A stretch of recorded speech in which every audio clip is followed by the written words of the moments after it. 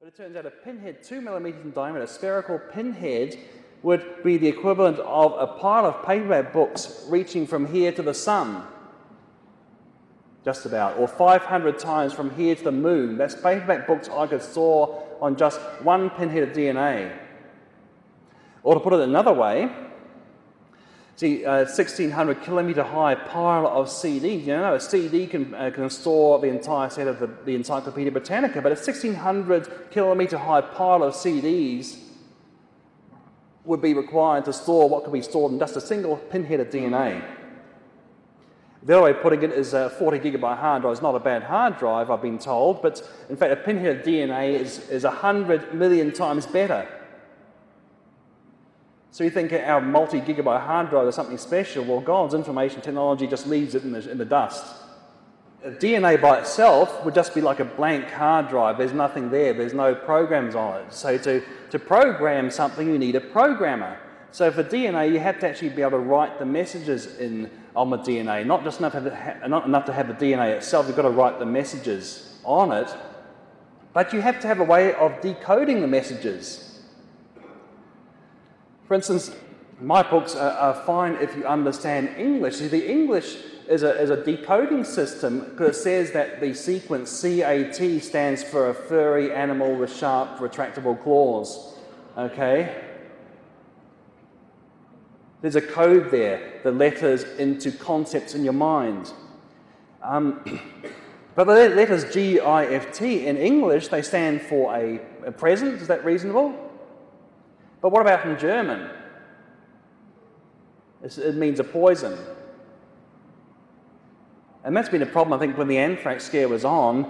German postal workers didn't want to handle packages marked gift. So you had the right message, but the wrong decoding system. And it turns out that the decoding system in the cell is made of lots of proteins. It's mainly the ribosome. It's a very complicated set of machinery, the ribosome. There are about 50 or so components to a ribosome. But the main amazing thing is the instructions to build the ribosome are on the DNA. But you need the ribosome to decode the DNA. So that's a real chicken and egg problem, isn't it? Because you can't have, there's no point having the DNA unless you have the ribosome to decode it, but you can't get the ribosome unless you have the instructions for it in the DNA. And one of the world's greatest philosophers of science, Sir Karl Popper, recognized the big problem. And he said that the origin of life and genetic code is a disturbing riddle. The genetic code is without any biological function unless it's translated, unless it leads to the synthesis of proteins whose structure is laid down by the code, but the machinery by which the cell translates the code consists of at least 50 macromolecular components that are themselves coded in the DNA.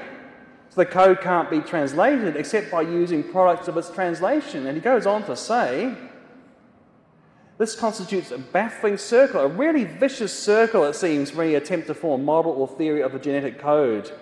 Thus, we may be faced with the possibility that the origin of life, like the origin of physics, becomes an impenetrable barrier to science and a residue to all attempts to reduce biology to chemistry and physics. So he thinks the origin of life is a real, it's a block for the materialist.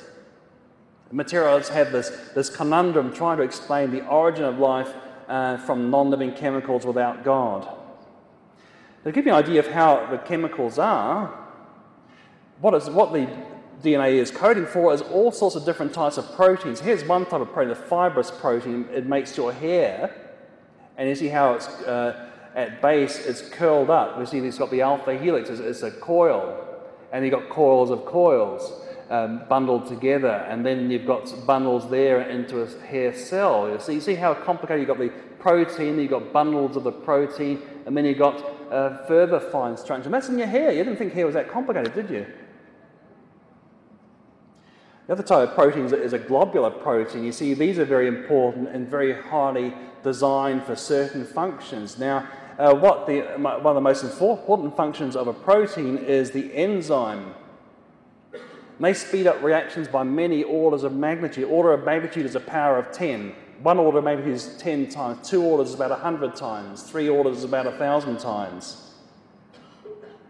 And it turns out there's a vital reaction to make the building blocks of DNA, and it needs an enzyme to speed it up by 18 orders of magnitude. That's 1 followed by 18 zeros. That's how much the reaction is speeded up.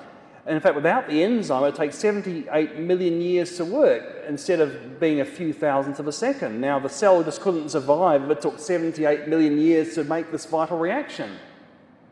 The cell would have long since broken down by then. And even more recently, and this was only discovered last year, 2003, it is last year, isn't it? Yeah. And this one speeds it up by 21 orders of magnitude. So without this enzyme, a reaction would take 1 trillion years. Now, even the Big Bangers think the universe is only about 15 billion years. And so this is about 100 times even the evolutionary age of the universe that this reaction would occur if it didn't have this enzyme.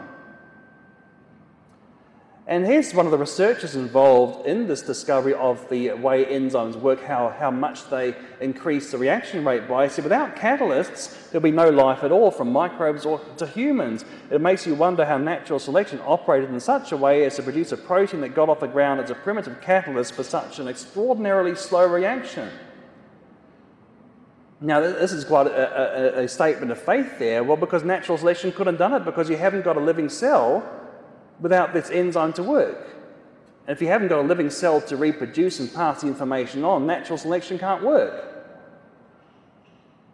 But it just shows you that he's got this preconceived idea, this bias, that somehow natural processes must have made the first living cell.